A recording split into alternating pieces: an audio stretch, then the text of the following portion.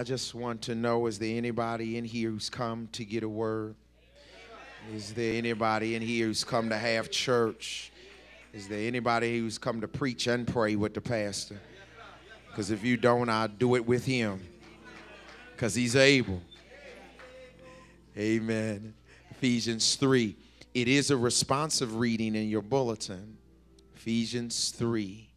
14 to 21. It is a responsive reading in your bulletin. Amen. I'm reading from the New King James Version, and it says, "For this reason, I bow my knees to the Father of our Lord Jesus Christ, that he would grant you according to the riches of his glory to be strengthened with might through his Spirit in the inner man,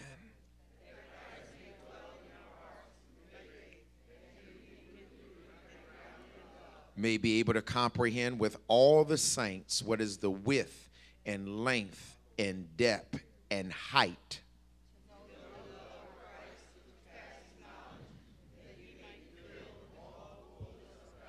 now to him who is able to do exceedingly abundantly above all that we ask or think, according to the power that works in us.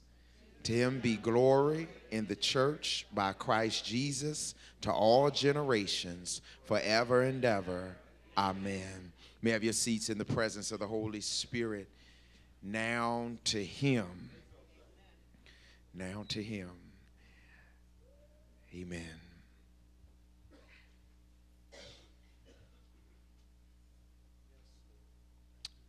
Let us pray.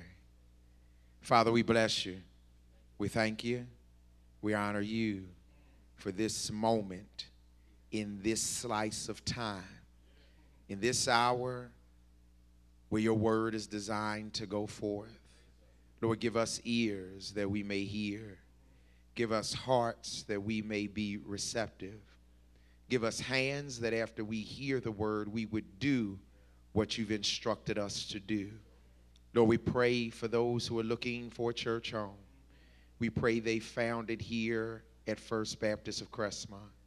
Lord, we pray for those who may not know you as Lord and Savior, that when the invitation to discipleship is extended, they would come forth and give their life to you. Lord, we pray for the saints who are going through, who are struggling. We pray for their strength. But we also pray for those saints who are on the mountain right now, that they would give you praise. They would give you the credit. They would give you the glory. For they know they would not be where they are right now if it had not been for you. And so, Lord, we just ask that in some form or fashion, our praise, our worship, this word would be acceptable in your sight, our strength and our Redeemer. Let the people of God say, amen. Amen. Now to him who is able. Now to him. In verse 14, Paul says, "For this reason, I bow my knees." And Paul says, "For this reason." But if we run back to the beginning of the book of Ephesians, Paul has variegated reasons that he ought to bow the knee to God. And by extension, we all have a multitude of reasons as to why we should bow the knee to God. We should bow the knee, according to Paul, because we are saints of God and have been counted faithful to serve God. We should bow the knee because grace and peace has been extended to us through our Lord and Savior, Jesus Christ. We should bow the knee because we've been blessed with every spiritual blessing in heavenly places. We should bow the knee because we've been chosen in him before the foundation of the world, that we should be holy and blameless in love in his sight.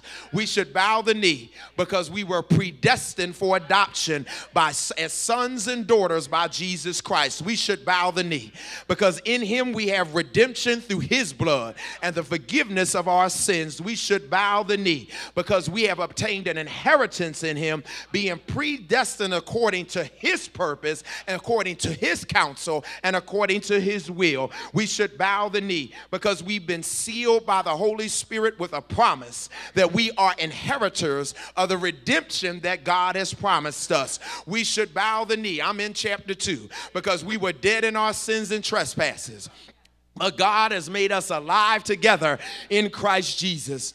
We should bow the knee because we were once under the power of the prince of the air, meaning the devil, but now we've been delivered from darkness into God's marvelous light. We should bow the knee because by grace we have been saved, that not of ourselves is the gift of God, not of works, so that no man may boast. We should bow the knee because we are now seated in heavenly places in Christ Jesus. We should bow the knee because we are his workmanship, created in Christ Jesus for good works that God has prepared beforehand that we should walk in them. We should bow the knee because we who are far off have been brought near by the blood of Jesus Christ.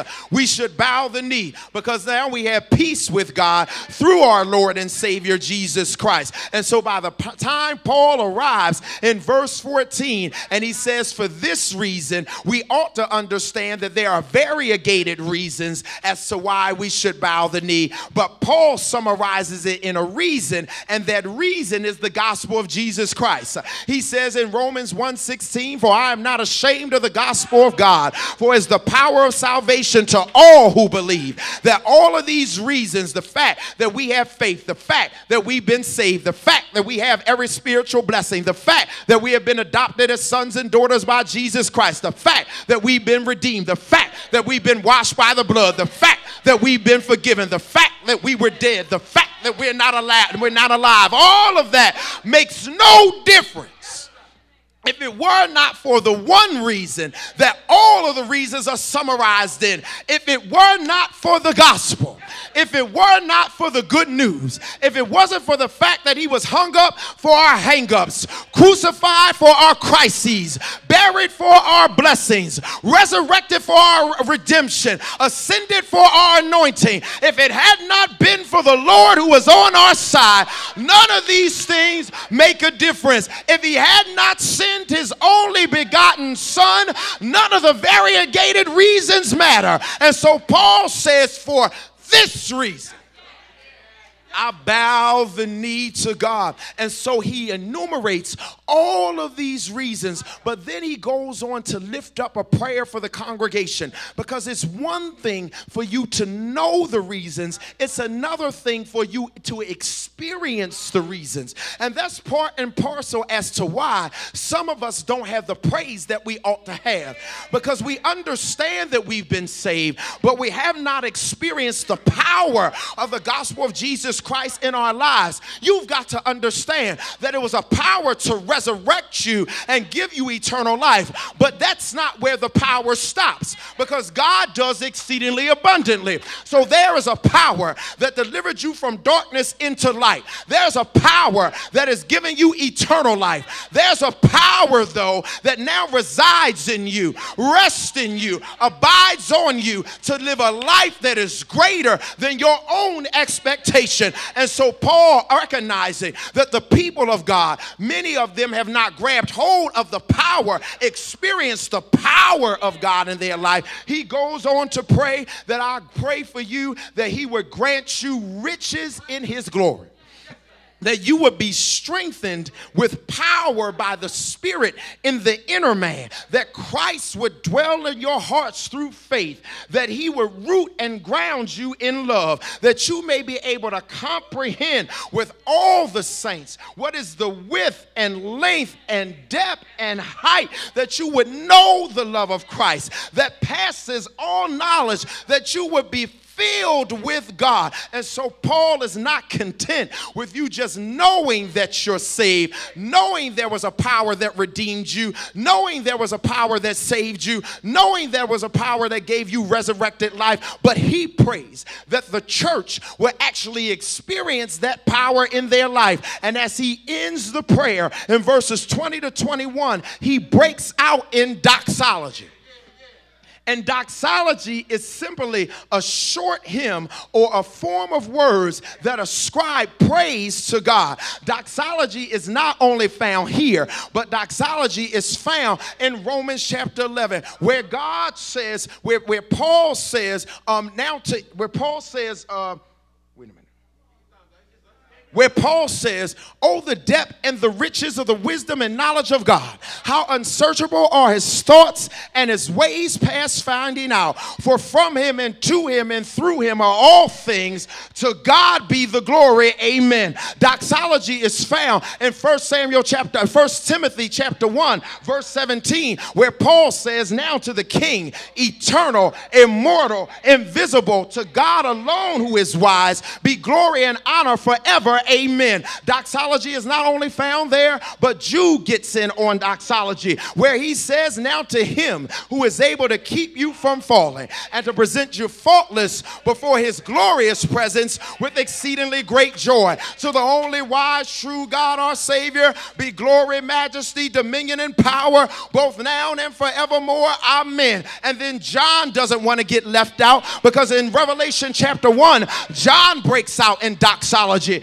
John says, to him who loved us and washed us from our sins by his own blood and has made us kings and priests to his God and Father, to him be the glory, dominion forever and ever. Amen. Doxology is simply a short hymn or a form of words that ascribe praise to God. And as Paul ends his prayer in Ephesians chapter 3, he breaks out in doxology. Now, it makes sense if he broke out in doxology at the beginning of the prayer, because the Bible talks about enter into his gates with thanksgiving and into his courts with praise. That's not just a physical entrance, but whenever we enter into the presence of God via prayer, we ought to enter in with thanksgiving and enter in with praise for the privilege of being able to come boldly before his throne of grace. So it makes sense if he broke out in praise at the beginning of the prayer, but we arrive at the end of the prayer, and before he can say amen, he breaks out in praise. It wasn't after the prayer, it was near the end of the prayer.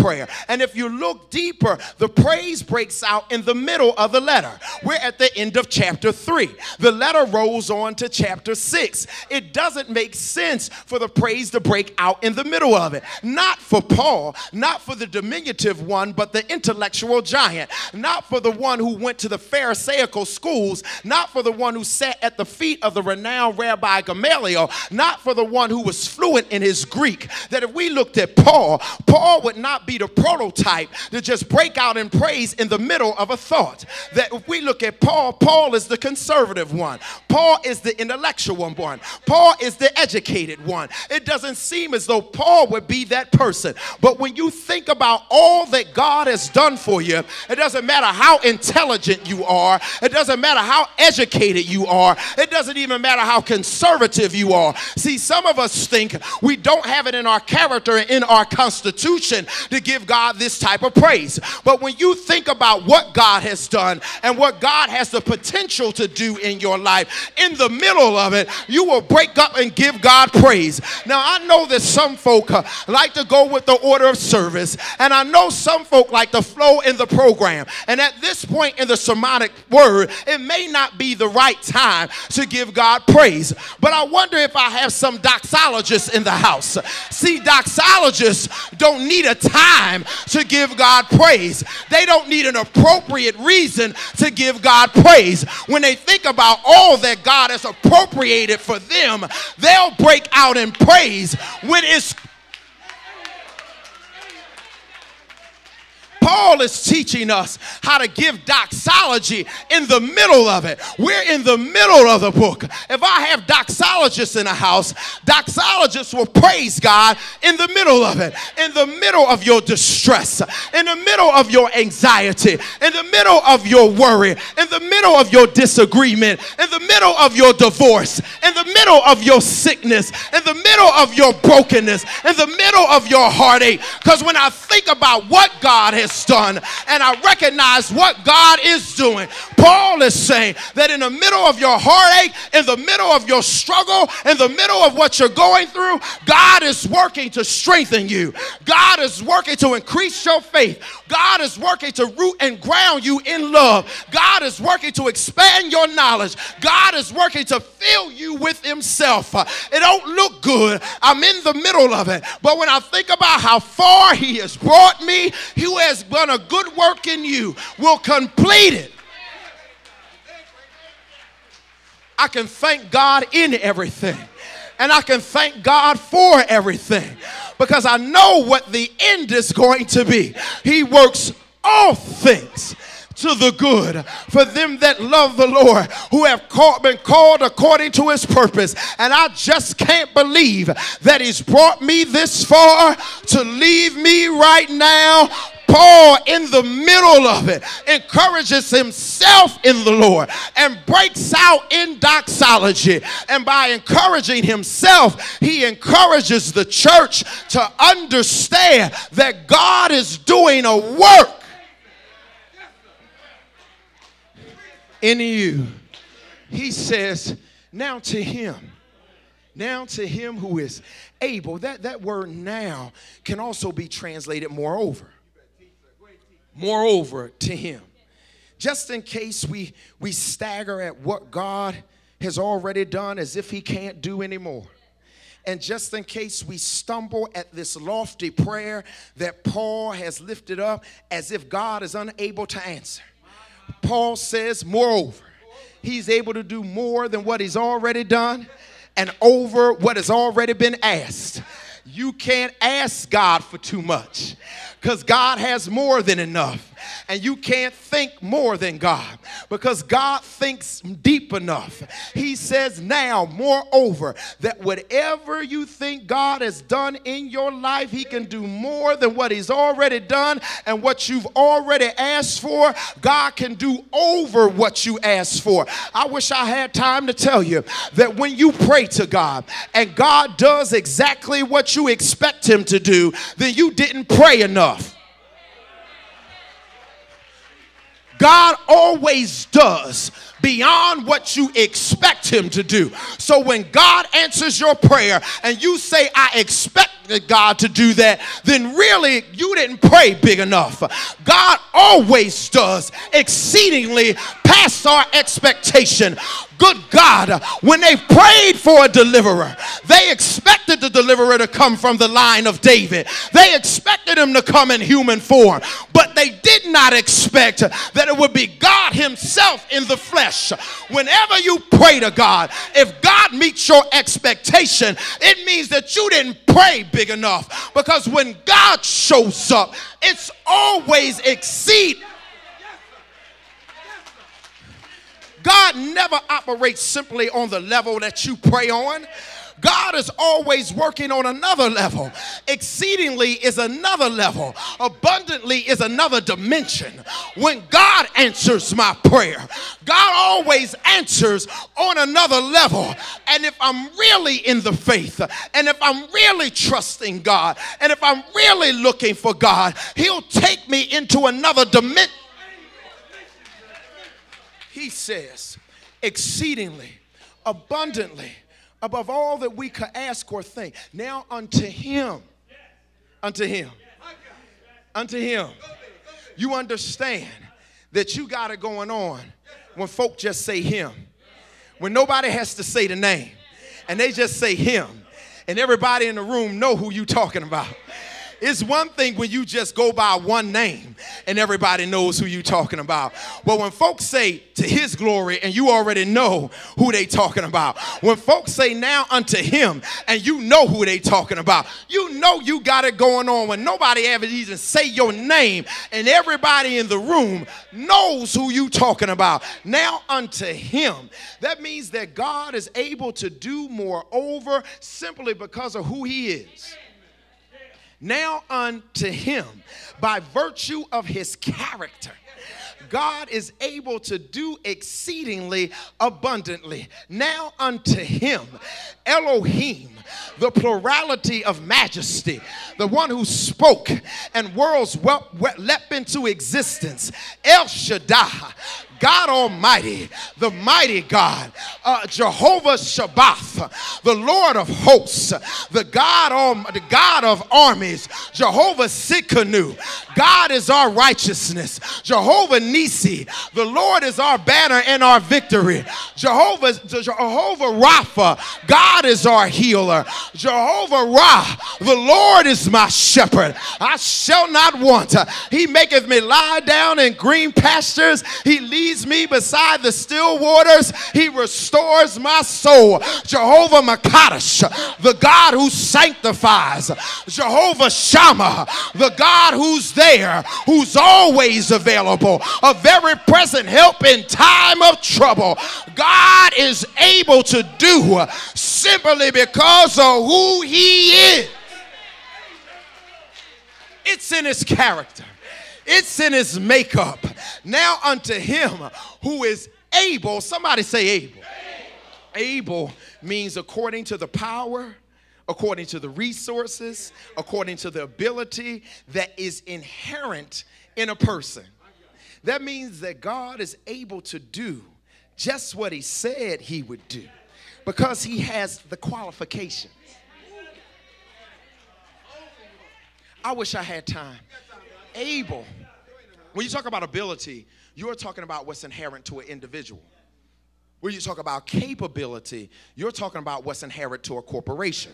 We use them interchangeably, but if you're talking about correct English, when you're talking about an individual, you're talking about their ability. But when you're talking about a corporation, you're talking about their capability. Well, when I think about who God is, my God is able because he's one God. But he is capable because he's three gods in one. So my God is not only a person, but he's corporate. He's a corporation. That my God has the ability and he has the capacity to do exceedingly abundantly simply because he's qualified to do it. Because he's God, he's qualified to do godly things. He said to Jeremiah, is anything too hard for me? And when there was a man with a demon-possessed son that came to Jesus and said, if you can do anything, Jesus answered him with incredulity. He said, if you can. It was as if Jesus said, wait a minute, do you know who you're talking to? If you can. What do you mean if you can? This is the God that walked on water like it was a sidewalk. If you can. This is the God who healed the eye nerve so that people can see. If you can. This is a God who healed the auditory receptacle so that people could hear. If you can. This is a God that healed ligaments so that the lame could walk. If you can. This is the God who spoke to the waves and told them to settle down and told the storm to shut up. If you can. This is the God who woke up the dead like they were simply taking a nap. If you can. All things are possible. He is able to do because he's God. And because he's God, he's qualified. As a matter of fact, humanly speaking, if he was applying for the job to be God, I would say that he's overqualified. That when it comes to God, his resume can't fit on one piece of paper. That when it comes to God, a portfolio is not big enough. That when it comes to God, if he put his resume in magazine form, it still wouldn't be enough. So what he decided to do was to put his resume in book form. And even though his resume is in book form, John said, if I wrote everything that Jesus did, it wouldn't even be able to fit in all the libraries in all the world. If he was applying for the job to be God, we might turn him down because we couldn't pay him enough, because he's overqualified. He's overqualified. All you got to do is get to the first chapter. And by the time you get to the first chapter, you already know that he's more than qualified. There's a God who spoke to nothing and something came into existence. He then took things out of something, then took something, made somebody, and then poured someone out of somebody. Now, if I don't know what qualifications you would look for with God, but I'm looking at his resume and I'm telling you that he's more than qualified.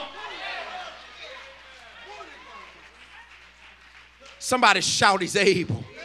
He's able. And he says he's able to do exceedingly abundantly above all that we can ask or think. You can't ask big enough. You can't think deep enough. You can't ask broad enough. Your thinking is not wide enough. Our problem is we don't ask big enough. We don't think deep enough. That God, oh my goodness, if Paul wrote it, that means God is able. If he wrote it, that means that God is also willing. Why would Paul write it and tell us that God is able if God were not willing? See, God doesn't play games. God doesn't tease us. If God says he's able, that means that God is willing. He's willing to meet your limits with his limitless. He's willing to meet your impotence with his omnipotence. He's willing to meet your shortcomings with his power. God is able. God is willing. So much so that he's put his power. God is so willing and God is so able that what God does is he puts the mind of Christ in you. And what God does is he puts his spirit inside of you. And what God does is he turns your heart of stone into a heart of flesh, because you could not ask for what God wants you to ask for because of what God wants to do in your life, because you are limited. It has nothing to do so much with your humanity as it has to do with your sin. Because if we just talked about strict humanity, remember Adam was human, but Adam didn't have sin. So he and God walked with one another in the garden in the cool of the day. That means that Adam was able to ask on an exceeding level, and Adam was able to think on an abundant level because of his relationship with God. It was not about our humanness, it's about our sinfulness. And because of our sinfulness, we can't ask beyond our needs. We can't ask beyond our desires. We can't ask beyond our understanding. We can't ask beyond our context. We can't ask beyond our concepts. And because we can't ask beyond those things, God said, I'm going to put myself inside of them so I can have a communication with myself. In other words, God said, I'm going to put myself inside of you so I can have a conversation with myself, because you can't ask for what I want to do in your life. You can't think on the level that I'd like you to think. So I'm going to put me inside of you so that when you pray, it's not just you praying, but it's me talking to myself. And so here's God talking with God, and God says, you come over and listen to this conversation that we're having. So as you listen to the conversation that we're having, you can start to ask for what I really want you to ask for, so I can do in your life what I want